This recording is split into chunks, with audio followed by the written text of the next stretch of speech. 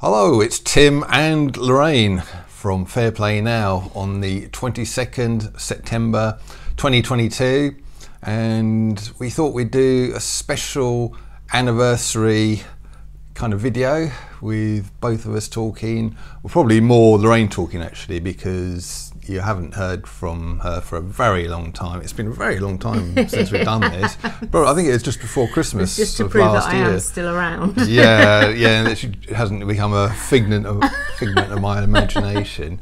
So a special anniversary because we celebrated our 31st anniversary yesterday, and we're kind of continuing doing that, aren't we, over the sort of a long weekend really. So it's all going, having a great time, aren't we, really? So yeah, as it's been a very long time, yes, since we were on last time, as I say, it was last December, and it's things have moved on a lot since then, because they'd only just voted in that stupid, what do they even call it, the Plan B thing. The MPs had only voted in the Plan B, which was going to restrict people like Lorraine, me and you probably a lot, and it wasn't too, and we're probably cursing that and sort of not very happy about it, were we? Worrying about it. But things seem to be a lot different, so I don't know what your thoughts are on that. Yeah, well, I mean, I've gone to the theatre quite a few times, out for meals as normal, and some of the countries that were closed down to the likes of us are now have opened back up or are opening back up. So everything feels more positive, although of course, because they like to go from one scare to the next, we're now on the electricity scare. Yeah, energy crisis, and which I feel, energy crisis, which I feel is contrived. I think. I mean, there's reports coming out that we're now buying our gas from China, who have bought it from Russia, and we're not buying it from Russia because we're sanctioning them. So we're buying it at an inflated price. How does that even make any sense to anybody? Or at least Europe are, I'm not sure if it's us doing that, but definitely Europe, the EU or Germany are doing all of that. So and how does that even make any sense? It's insane. Well, we're living in an insane world, aren't we? And when I say that to people, they just, it's the same look as when I said to them about all the other stuff. Lorraine has lost the plot still. I don't know. I mean, I'd say there are some people that are no longer having the V and will no longer have any. Yeah, we know a few people like that, don't we? So that's kind of encouraging. But it's ever such a slow process, isn't it? Oh, no, it's just ridiculous, really. And of course, we've all been inundated with the latest national grief. Oh yes, of course. That's sort of, well, hopefully that's kind of starting to get behind us now, and we can just move on from that. It's just such an insane world, and like you were saying, it's when you're talking to people, you want to say, surely you've woken up now. You're at least starting to smell a rat, and they're like, no, not at all. Really. But interesting enough, like the whole climate change stuff, we have friends that were very on board with the last 2.5 years. But they're not on board with climate change, and they know all the reasons, like the lithium, who goes and collects the lithium and the wages that they get paid to go and do that, and that the batteries are never going away, they'll just be there forever. Even though they only last 10 years, and then we'll throw them in the sea perhaps. Who knows? So they're very on top with that, on board with that. But when it comes to the lurgy, we can't talk to them about it at all. And they're actually, I only have 2 friends that I've never told about my status. One, because she's terminally ill, and I felt it wasn't going to help her to know either way, because I don't come into close contact with her. I make sure I sit the opposite side of the room anyway. But the other one is this couple, and because I just felt they were so on board with it all. I felt like it would affect our friendship if they knew, and they were the only people. Those two people were the only ones that didn't know. It was surprising about that lady as well, wasn't it? Because because she's a real no nonsense, no BS lady normally, and I was fully expecting when we came out of the first lockdown and started meeting up with them again that she'd be like, "Oh, what do you think of all this lurgy stuff? It's a load of old rubbish, isn't it?" She'd have probably said the BOLL etc. word, wouldn't she? Because she would. Because she doesn't mix her words at all. Yeah, she would. So I was expecting her to be like that, and then she was going, "Oh, when I first went to a pub with a friend for lunch, I was so afraid, and I was rubbing down the whole table and disinfecting it," and I'm like, really? And that was a real surprise. And it was, wasn't there was a couple of times when, over the past 2.5 years, the conversation was going to the Big V, and I just would just change the subject. Because I just think most people but most people knew my views, and I know if you're a good friend, but I just felt like she was so paranoid about it. I thought if she knew there was a possibility she wouldn't want to see us again, and I know there's a lot of, well, so what? But I didn't want that. Well, you're not a confrontational person anyway, are you? You sort of hate confrontation. Yeah, I really do. I do, really. Yeah, I mean, I'd rather apologise for something that's not even my fault to avoid confrontation. I'm the same, you know. I mean, we've argued before, and you, when I've turned my back, you've left the room to avoid confrontation. So you like it even less than me. A little bit of that's probably why we're celebrating 31 years of marriage. You don't get involved in it. Don't get involved in the confrontation. That's it.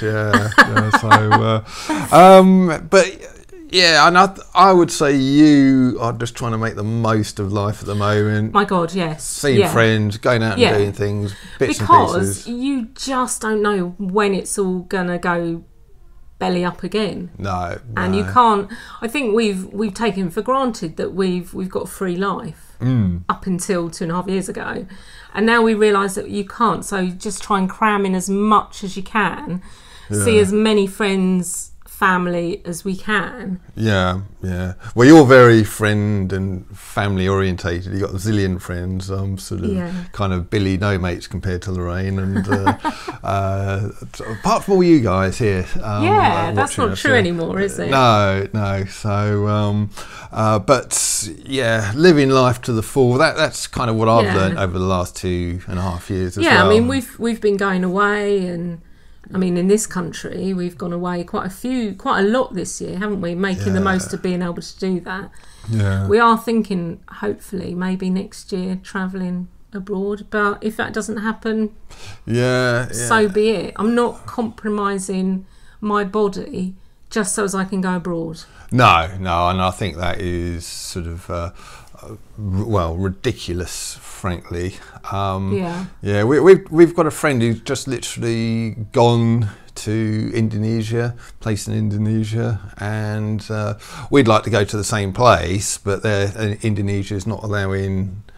They're one of the last countries, not allowing the likes of us in there. I think they are, but the last I heard, you were having to isolate in a specified hotel for 5 days or a week or something. So if we go for 2 weeks, we're just stuck in a hotel for a week. That'd be lovely, wouldn't it? Yeah. So I think they've got to the stage where we are allowed in, but not immediately. No, but my point is this friend of ours, she loves going there. Used to go there. about 2 or 3 times a year. She has people that she knows that are like her extended family. Yeah. Because she's been going since 90, most years, I should say, since 92. Yeah, but she hasn't been able to go since late 2019. Because she was so desperate to get back there, she's at least tripled. I don't know if she's had the 4th. No, I don't. I know she's had the triple. Yeah, but because that's what they want you. You can't go and just holiday as normal unless you've had 3. No, but she's literally, for the first time since 19, despite that, only just managed to get back there now. She's literally just went out yesterday, I think, and I just thought it'd be so ironic if Indonesia sort of lifted all of their restrictions in the next week or 2, and it'd be like, well, you only had to wait another couple of weeks, and well, I know they've got you needn't have had the reason. The reason that they were so strict, allegedly, is because they have the G8 conference there, and I'm not sure if it was September or October. But they were keeping all the restrictions up because, God forbid, any of the elite get. It's. Oh my God. Yeah, maybe they'll lift their restrictions after that. Yeah, but, it could happen. Yeah, but anyway, that's just one little thing. It's just like the difference between the end of last year, where I literally thought we were never going to be able to go to anything ever again. Even it is looking dodgy for even being able to allowed to go into theatres, cinemas, even pubs and restaurants and shops. They're talking about, and we turned it around, and it was because from that. I think it was because of the likes of everybody speaking out and going on the London shopping trips and the other shopping trips around the rest of the country as well. I think it's like the likes of you guys, Lorraine, and me in my way, a little way. Yeah, of course. People like you on YouTube. I think we did help turn it around. Yeah, and I mean, we were talking about at the beginning of it all when it felt like we were the only sane people in the world, and then we found all these other YouTube, or you found all these other YouTube people that were saying a similar thing, and that was like a godsend, wasn't it? That's it. Because we were like, okay, we're not on our own. And then you found out about the stand in the park, and then we're like, we're not on our own in this area either. No, there's loads of them, isn't there? But it did feel like the end of last year was feeling a little bit dark, as if... And we still didn't know whether... Because the year before, my mum had refused to come round to ours because the government were advising people not to. So even last Christmas, we didn't know, did we, that my mum and sister would be coming round, and then thank goodness they did. Yes. So it all seemed like kind of very bleak. It feels more positive now, and I think also you've got to think of the Canadian truckers and everything that they did. Yeah, surely has helped. You would hope with Canada letting people. I think whatever you did, Canadian truckers, even just making comments under videos like this, or even under maybe some of the mainstream media ones where they're coming out with their nonsense and putting the points across and putting the comments the other underneath. Side across. I think all things like that have helped.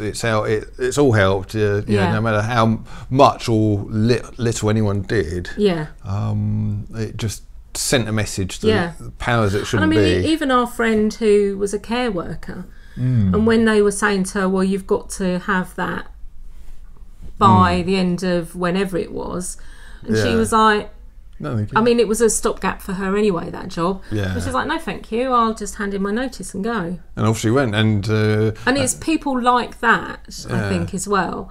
The people that stood up and said no. And I think those people were in a horrible situation, because fancy being told you'll be out of a job unless you have it. I mean, I don't know what we would have done, but we luckily were never in that situation. No. Because I was working from home, and they're still trying to get us to come back now, and we're all like, no, we're fine working from home, thank you very much. Absolute criminal situation that was. Wasn't Yeah, it? horrible. Yeah, and I yeah. think if you've got kids and you would have, and that was your main livelihood, you would have crumbled. You would have just gone along with it, wouldn't you? I think. Yeah, It would I have know. been very hard not to. It would have been hard not to. But thankfully, we weren't in that situation. And our friend who was in that situation, she was able to afford to say, no, I'm off. Yeah, You can stick your that's job. good. Yeah, and I think there are ways and means. I think I would have stuck it out, even if I was in a job which I really loved and it's really great money and all the rest of it. If they'd turned around and said, it's like you either get that or you're out, I'd have. You would have fought, I think. I'd have fought it, and then I'd have gone. I wouldn't have had the thing, and there's always other But things that's to the type do. of person you are, because you're very stubborn, aren't you? If you don't want to do something that somebody tells you to do. Yeah. Have you found that out in 31 years of marriage? Yes. Yeah, and I mean the great thing is I realise that the more I say, can you do this, can you do this, can you do this, and you say no, the less likely it is it's going to happen. Once you've made your mind up that no, Yeah, it's no good me nagging. Nagging doesn't work. I can be You've stubborn. got to sow your seed yeah. the other way. You've got to, like sow the seed in another way, in a sneaky, underhand way. Oh dear, yeah, I've got to watch out for that, haven't I? Right, we're starting to get on already time-wise on this video, up to 16 minutes. So I think we're going to end it there. Both of us are meeting up with these other YouTubers who I talked about a couple of videos ago, Lee and Marty, up in the Midlands. So I did say on that video, I'll repeat it here.